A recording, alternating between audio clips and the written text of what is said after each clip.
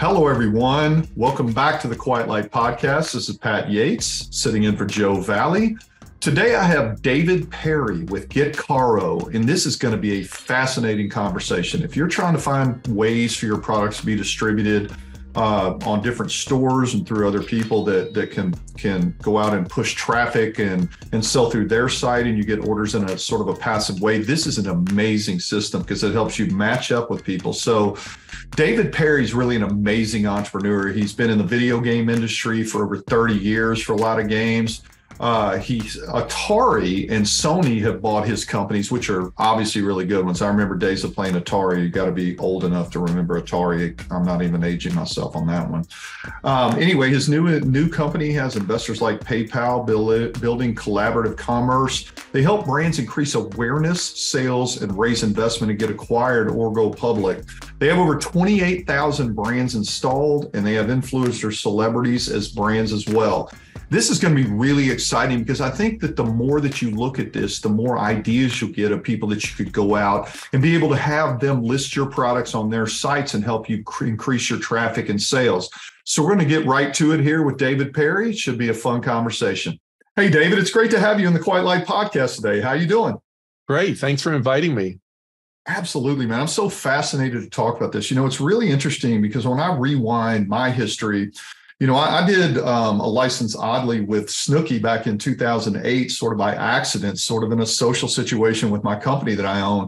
And ever since then, I've sort of been fascinated with influencers and how, you find them, who are the best ones. And you sort of created a unique way to be able to look at this and take your brand and kind of take it forward. So I'm excited to talk about this today, but maybe the best thing you can do is to tell us a little bit about Get Carro and what your business is overall, just as an overview from a 30,000 foot view. Yeah, well, I'm actually originally from the video game industry. And so to me, what the heck am I doing in e-commerce? And the answer is because we saw a pretty big opportunity, and video games are big, multi-billion dollars, but e-commerce is in the trillions of dollars. So we thought this would be interesting to see if we could do anything to help. And we simply looked at retail and said, well, how does it work for retail? If I make a protein bar and I get that protein bar into Whole Foods, I'm so excited because I'm getting to enjoy the Whole Foods audience. If we then got it into Costco and Walmart and Target, we'd literally be hugging each other because we've succeeded. And so then we thought, well, who's doing that for you online? Like, who's helping you get your products into as many online stores as possible?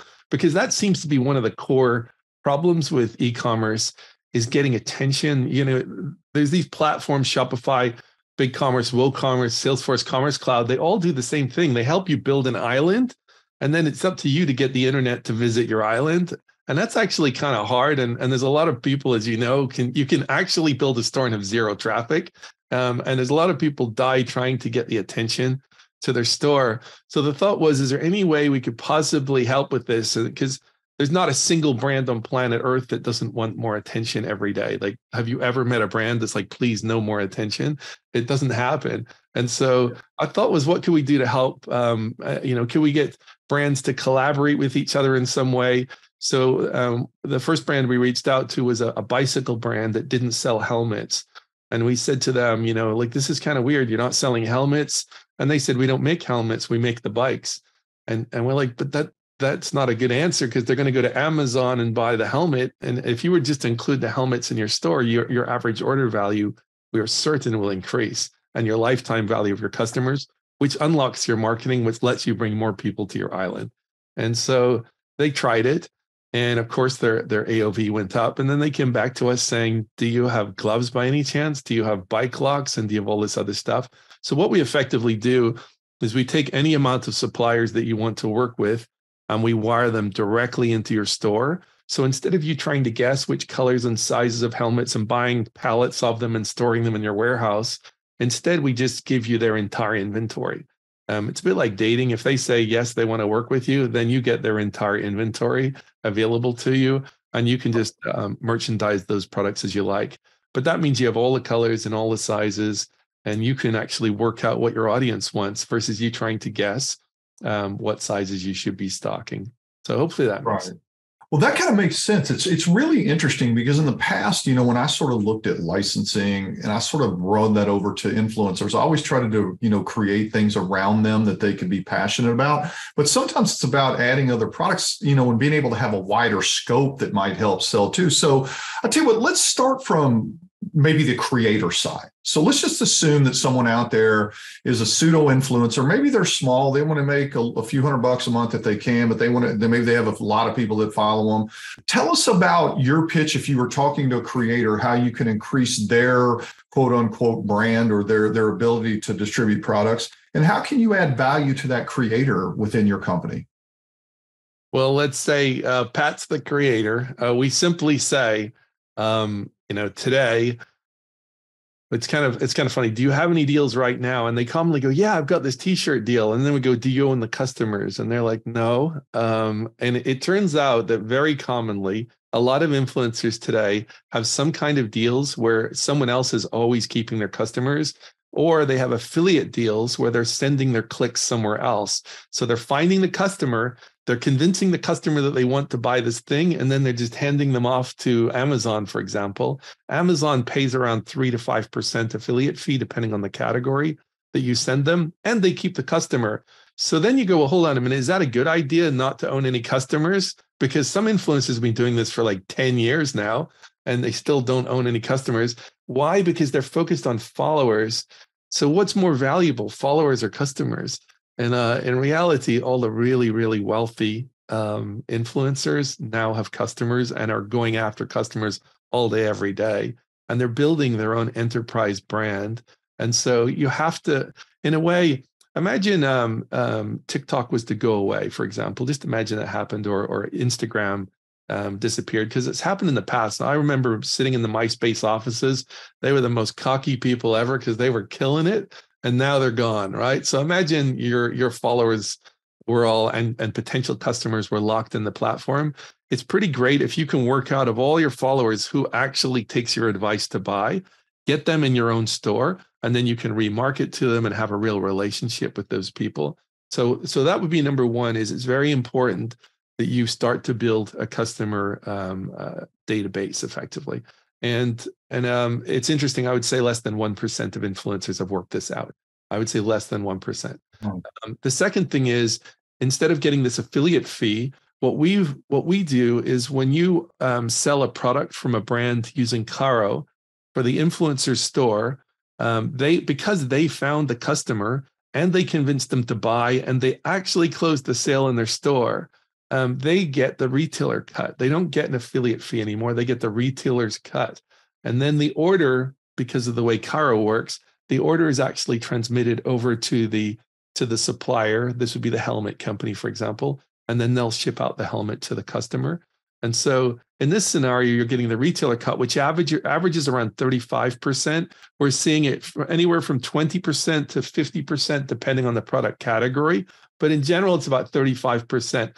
To put this really clearly in perspective, I said to my wife one day, she came to me and she was talking about, she loves to rescue dogs. And she said, could you help me create an Amazon account to sell dog bowls? Because I want to give the money to rescue. And I said to her, but what about using Carro? Like, why would you use Amazon? I don't understand. And she's like, well, because, that would be really easy. And I explained to her, but on Amazon, you're going to be getting like 95 cents per dog bowl. On Carro, you'll get $9.50. And so she's like, well, why didn't you ever explain it like that to me before? And so that's basically the difference. Is you own the customer and you get 10 times, somewhere between 5 to 10 times what you would normally generate from a single sale. And so if you're an influencer, that can be absolutely game changing for you. And we have really major influencers like Paris Hilton uses Carro. Ellen DeGeneres uses Carro. So we have major people using our platform. And so from a brand's perspective, what would you rather do? Would you rather pay a very expensive influencer to do one post on Instagram for you? Or would you rather have your products appear in their store and you can enjoy their traffic for free for as long as you have that relationship? That to me. So let's back up a second and make sure that people understand exactly the difference in how this process works. So let's assume that you're on we'll just use mine as an example. So buyhappyfeet.com. If I have my Shopify backend and I install the Carro app, which I assume how it works, which I've seen in the past, it allows you to choose those influencers. Tell us, once people do that, how the process works, because I think some of the confusion for our listeners might be, well, how does it get on their site and how does it sell on my site and how do people get paid? So maybe walk us through, if I joined and put it into Shopify, how I find the people and how the products get out to them if it's all sold on my site. I'm sure they'd be curious to understand that flow. Yeah, so let's say you add your slippers to the network. Your slippers then appear in the actual catalog for Carro. And we have every possible product you can imagine, but your slippers are unique because they're funny and cool and interesting. So they would appear in there. Someone who's maybe running, we have influencers that there's a store called Teddy and Bear, beautiful store.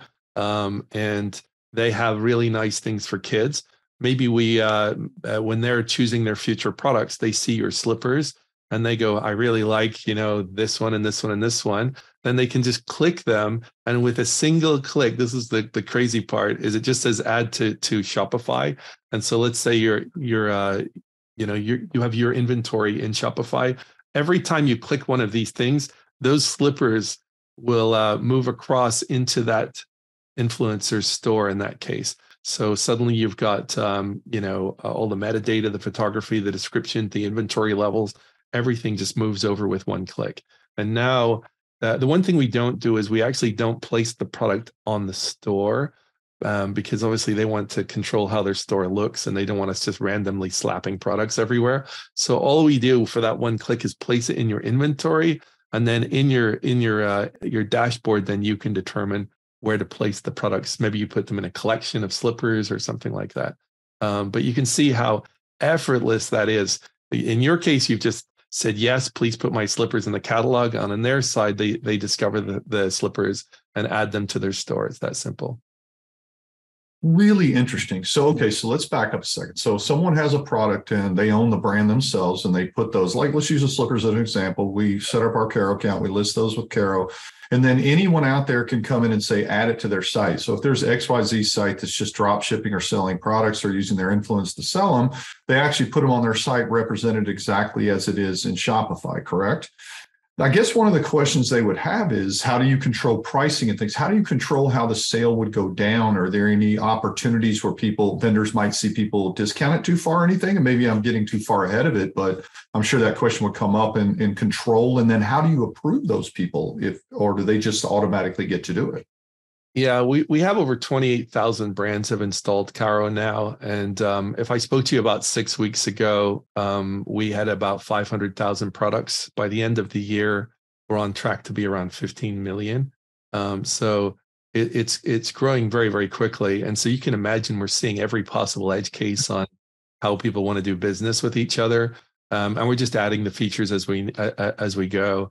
But the common way to do it is, if you're the one that makes the product, then we have the two names, retailer and supplier. If it's your slippers, you're the supplier. And so you get to determine the MSRP, what discounts you're going to allow. You might say, I'll tolerate a 10%, plus or minus on the cost of the product. If they go outside of that, we actually police them and automatically force it back. So they can't just they can't just go crazy. On the other hand, you are in control of that. Secondly, you determine what split they get, because it's your product, it's your decision. How much are you willing to give to retailers? Let's say you're really stingy and you won't give much at all. You're not going to get any partnerships. So it's not even something we have to police. It's a self-solving problem. The more generous you are, the more partners you're going to get within the network. And so you just work out what you think is fair, and then there is the ability to work directly with the brands. So I just want to be crystal clear. When we put two brands together or they discover each other in the platform, we are not any kind of weird agency trying to stop you talking to each other. You can call each other. You can go have lunch together. You can sign contracts together. You can co-market together. You can do anything you like as far as your relationship goes. And there's even cases we've had where people have tried selling helmets and then realized they're selling a lot of helmets. So now they're actually going to go make helmets. That's perfectly okay. It's literally the goal is to create a lot of partnerships and a lot of commerce that just didn't exist before. And by achieving that, this becomes an enormous company globally. It's extremely interesting. Now, going back to what I was asking about this, so there are controls in place. You would have to approve the vendor before they could put it up, correct? It's not allowing like anyone to come in, because there could be some places where you don't want your product, obviously. But then second of all, you get to set up the split and talk with them. So it'd be smart probably when you're looking at maybe thinking about some of the influencers, you want to make it fairly aggressive for them so they will work it harder. Is there a balance there? Is there a percentage you think people typically should attack? I mean, how do people decide what they pay? Well, again, once in a lot of cases, influencers today, the deals they get are terrible. The affiliate deals they have are just appalling. And if you talk to the influencers managers, they will tell you how disappointed they are when they get those royalty reports. They've been sending out certain codes or certain links, and they finally get the report back, and they're just about always frustrated because the only way to really check is to fully audit the brand, and they really don't want to have to go through full audits.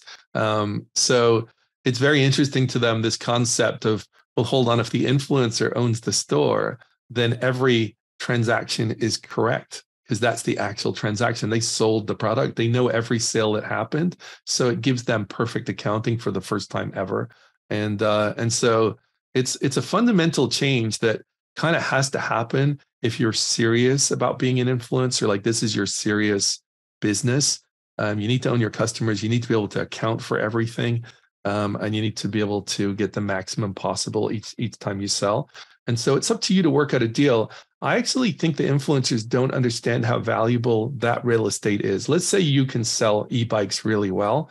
To me, that becomes this hallowed ground. I want my e-bike in there. But if I'm the 50th e-bike company that shows up, I kind of missed it at that point. So it's going to be an early mover advantage. Can you get your e-bikes into all the influence? You should. I know this is going to sound insane, but if I was an e-bike company and there's an influencer I know could really sell my stuff, I'd be like, can I help you get a store set up? Because I want to have a deal with you to put my bikes into your traffic all day, every day, without having to pay you. Just to be clear, there's not even a concept in our network of paying the influencer to do posts. We don't do that at all. That's not even a concept. I get that. That makes sense. So let me ask this let's expand on that, because it's kind of fascinating, but I think a lot of times you gave a couple of options of how it's sold. One, you said if they sell it on their site, they get a higher percentage, or if it's a referral, they maybe get a different. Tell us that differentiation and how the two, if I'm right about those two segments, are those the two segments you can do, and how do they differentiate? Well, no, there's only technically one way to sell it. So when the influencer sells the product, they get the full retailer cut. Comparing that to their past, they would get an affiliate fee. Okay, and so we're disrupting affiliates. That whole concept is okay. That makes sense. So ever accept affiliate fee again of 3% or 1%.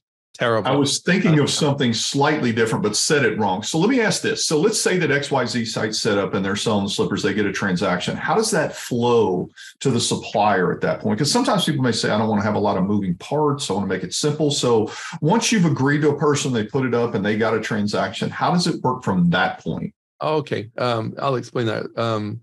First of all, one of the most interesting things is that the old paradigm of buying products, storing it at a warehouse, touching it, freight, insurance, all the rest of it, returns, restocking fees, all of that goes away. So all of that margin loss that everyone just accepts in e-commerce is gone, because the product only moves when it actually sells.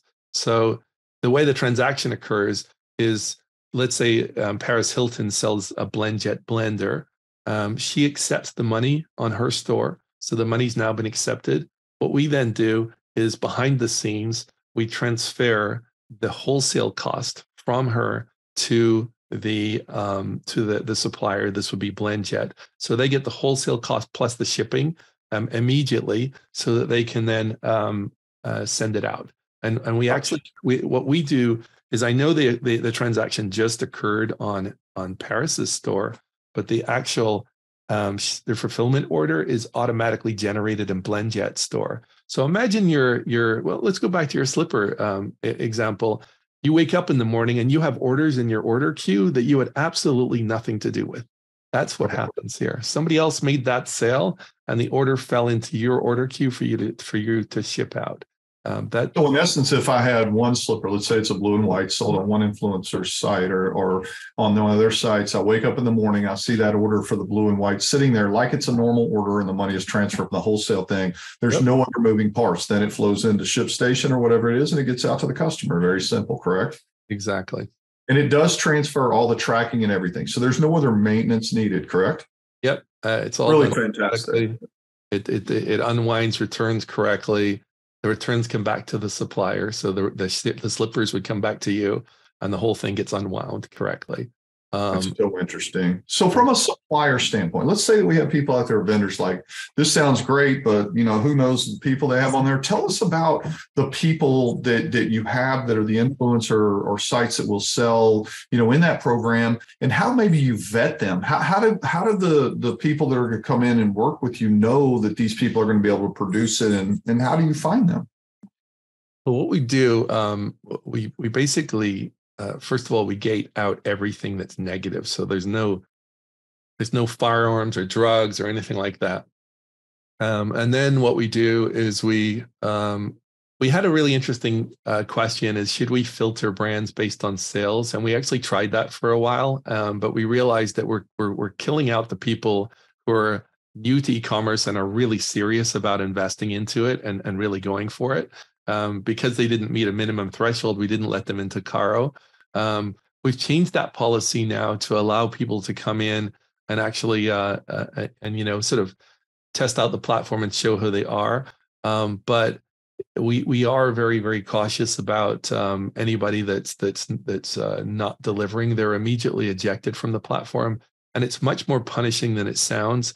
If you get ejected from Carro, you're going to lose your relationship with all these brands forever, and that's a terrible situation to be in, because it can become so material to your business. There's lots of people who've doubled their sales on our platform, and so to sort of lose that and all those relationships, it's gonna, I think over time we're going to end up with a reputation system like Airbnb within the platform, and we'll present that to you. We're sort of working on it behind the scenes, but at some point we'll present it to you and say, here's your rating and here's how you're doing. And it will become life and death to make sure that you're a high quality entity, shipping on time and handling everything correctly.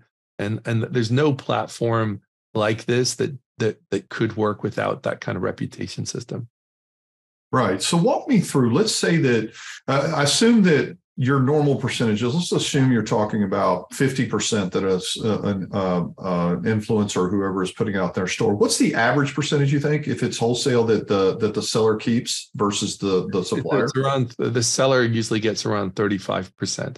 Okay, so 35%. Let's base it on a $30 transaction. That's $9. Well, that's $10.50. So typically you get the $19.50 wholesale plus the shipping put into your system, and people have to figure their margins based on something like that, but they're not paying an upfront fee to that person that's putting it out, nor any kind of implementation fees or any kind of maintenance. So is that as simple as it gets right there? That's as simple as it gets, yeah. That's really amazing. So let me ask you this. I'm sure that you've had some people in for a while that have worked in the system, or you have some of your clients that you think have really optimized this. How many, I envision a few, maybe 10, 12, 50 people that you work with. Is it a small number that people typically work with, or do they end up working with hundreds because of the recommendation system? Is it as easy to work with 100 as it is 10 or 15? Well, I'll give you a good example. Go to gear.com. If you go to gear.com and click on brands, and then you click on all brands, you see an incredible selection of partnerships that this company has. And they can have, you can do wholesale, you can make your own products, and then you can just form partnerships with Carro. So to be clear, it's completely flexible. It's not, you're only allowed to do it one way. You can do it any way that works best for your company. But what this means is a company like gear.com can try products and learn about products and see what works, and very carefully curate the partnerships that they want. They can try a new product category. If they wanted to try kayaks, for example, you really want to be buying pallets of kayaks to see if you can sell them, or do you just want to add them and see what happens? And now you've got no risk at all. There's no capital outlay. If you start selling kayaks, do you want to try foldable kayaks? Because we have those too. And you can try those in your store, and you can see how you can intelligently build a very, very strong marketplace by working out what your audience really wants. And again, at no capital cost. The second thing that we see a lot in e-commerce is it's a bit like reruns on TV. It gets boring over time. And people build an e-commerce store and they don't keep it updated. They don't keep it fresh. Like you go back 6 months later, it's the same as it was 6 months ago.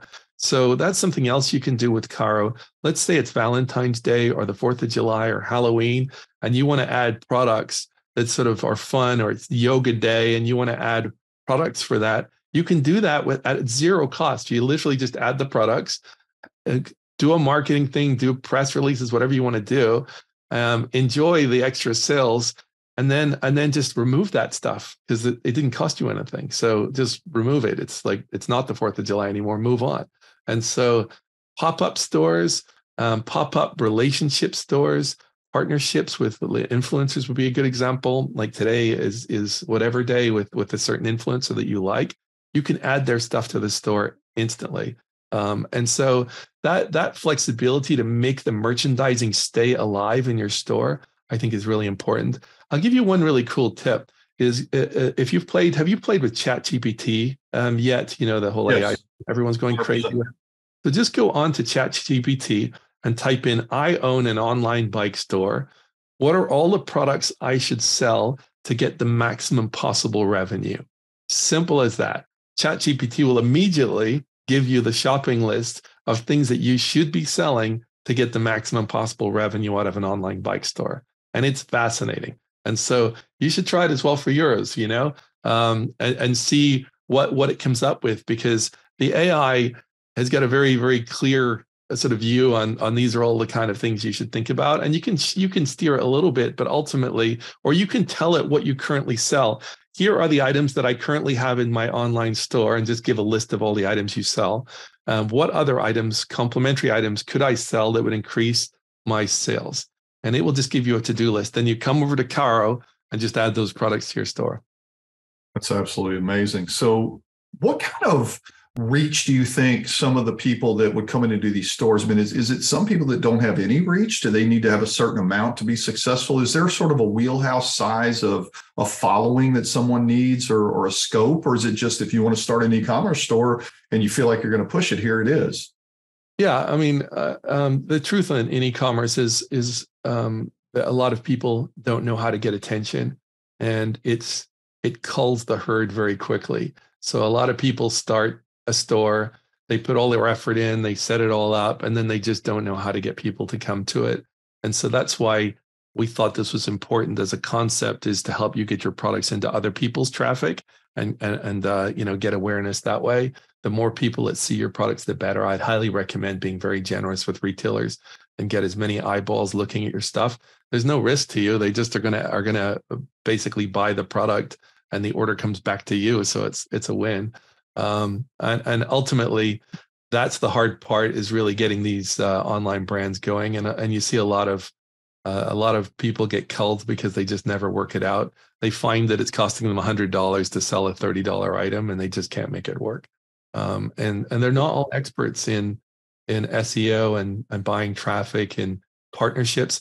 That's the one thing I say to brands is how much does it cost for us to put our products together, like put the bike on the helmet by each other at sunset on the beach or whatever? How much does that cost to take that picture and get it into our social media?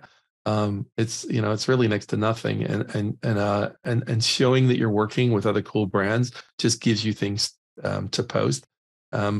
A good example, I think, is a company called BlendJet. They make these portable blenders, and they didn't sell what went in the blender because of all the perishable goods that would entail. Do they want to sell frozen items? Not really. They're an electronics company, but by working with Carro, they could have an unlimited amount of products. They have a marketplace now, and if you go look through the marketplace, they have some great brands like Oatly working with them. and that's powered by Carro. And they're able to now sell subscriptions to the things that go in their blenders, which is super cool use of this concept. It's really incredible. Now, I think, unfortunately, for a lot of entrepreneurs, let's say that they're out there and they built a brand and they're ready to take Carro and take it wider. Let's just say they made that decision. They want to list their products with you.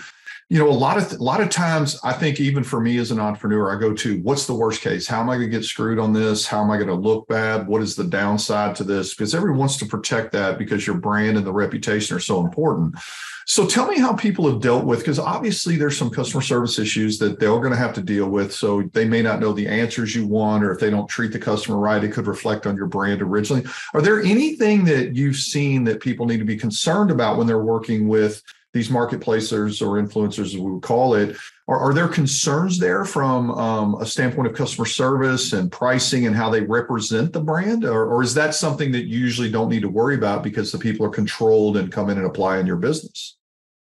No, it's up to you to determine, again, the relationship. I think it makes sense to talk to the people you're going to partner with. I would. So if it was my brand, I would call the company and talk to the CEO and have a chat and say, we're going to work together. Let's do this thing. This should be a really healthy relationship. So I think having communication with the brands is probably a good move.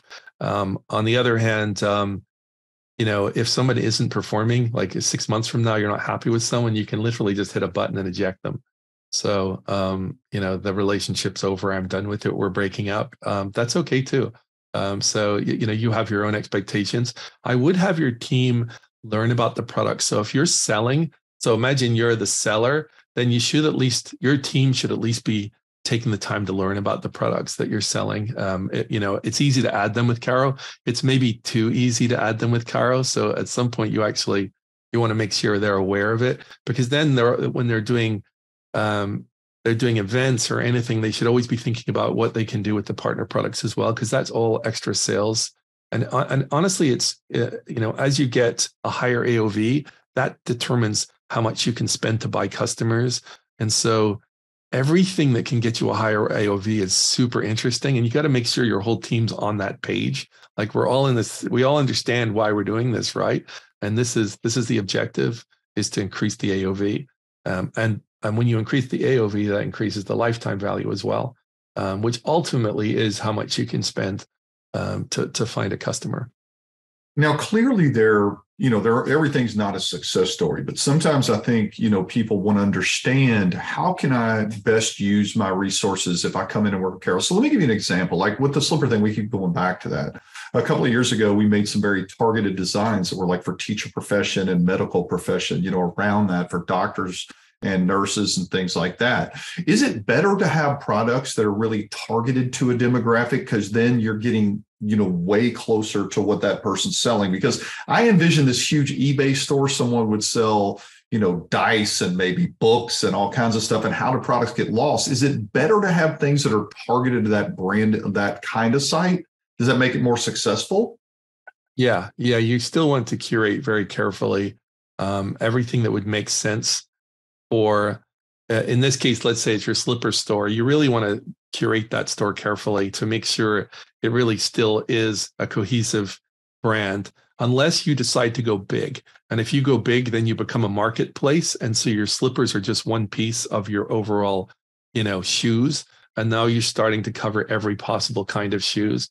And then you start going, well, do we add the socks? Well, why wouldn't you? That increases your AOV. Of course you should.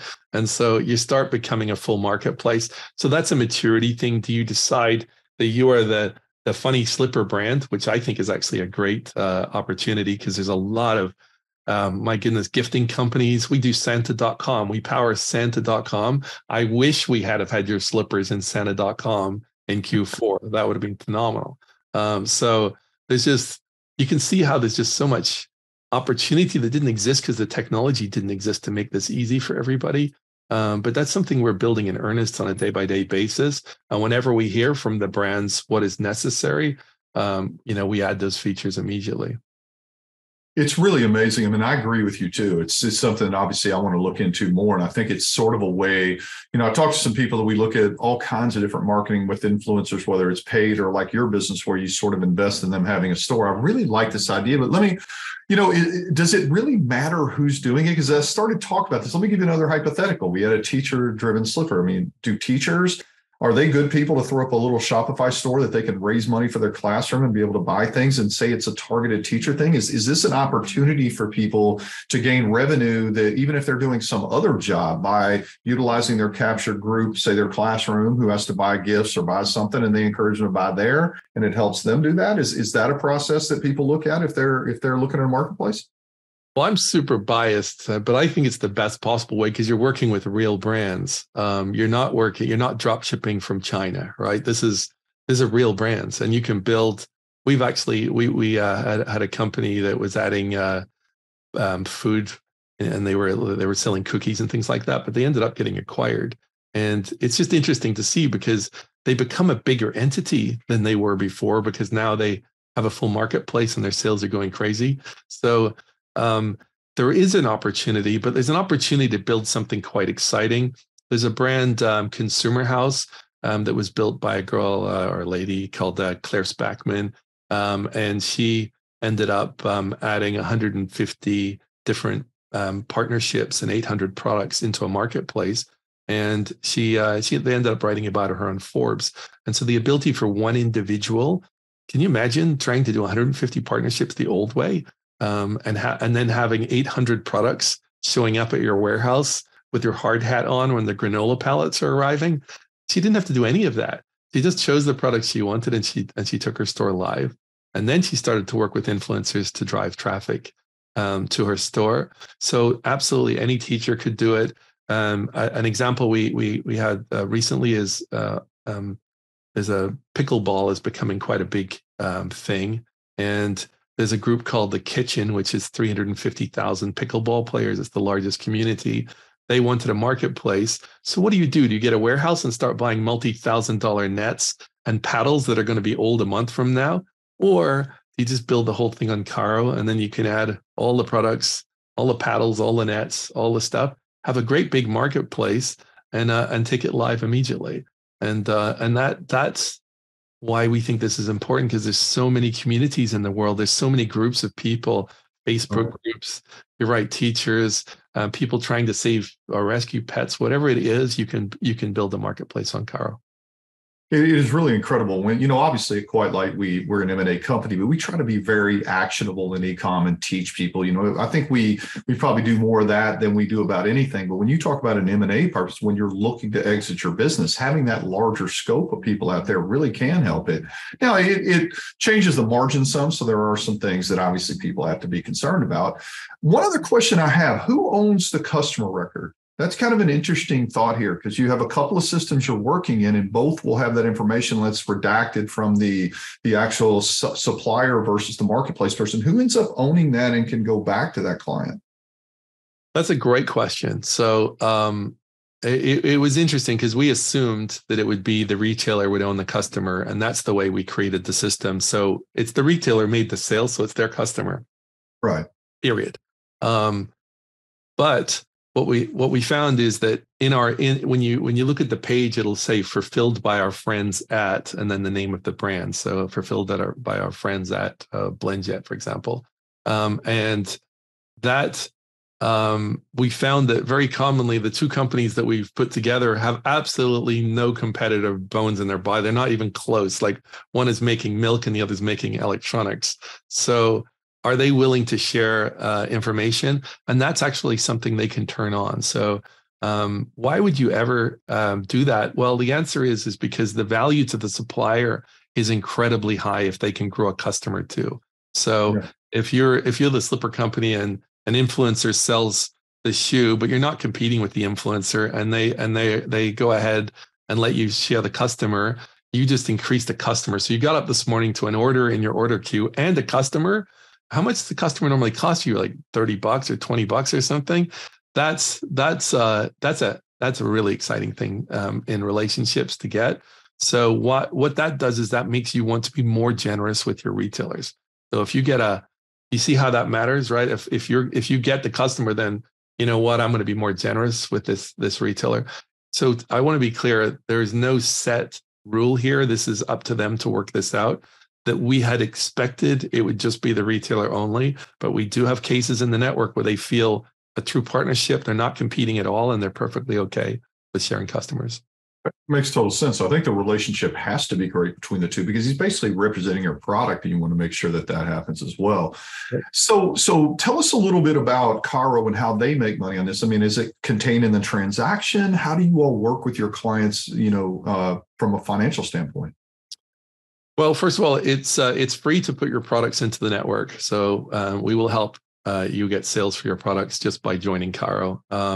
But what we did is we created subscriptions, which are for the retailers, and the subscriptions are based on two things: is how much help do you want? Because if you want, we'll actually get on the phone with you and really brainstorm. We have merchandising experts who will brainstorm with you to help you. So you can do it yourself. So it is self-service, but if you choose, you can pay more and actually and get help.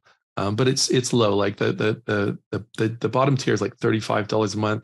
75, and then I think we're up at like 250 or something like that. It's not crazy.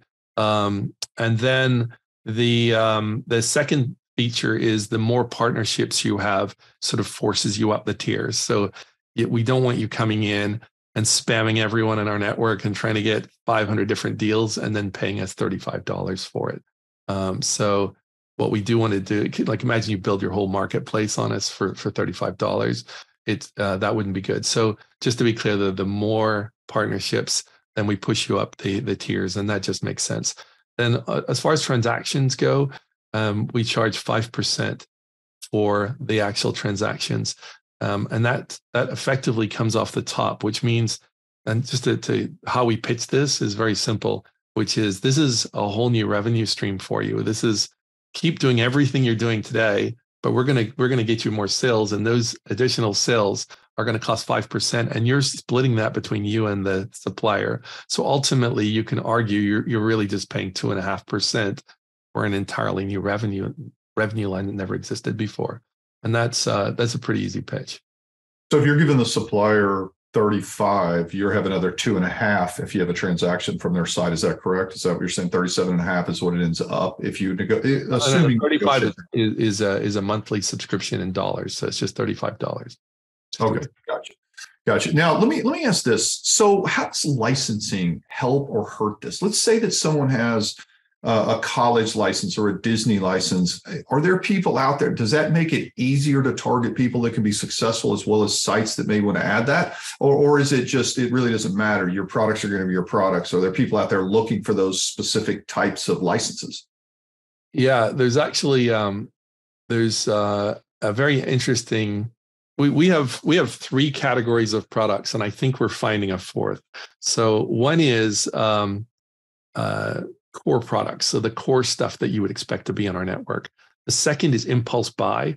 We actually power television shows like the Today Show on NBC. Also, Univision does live selling on television. We power that as well.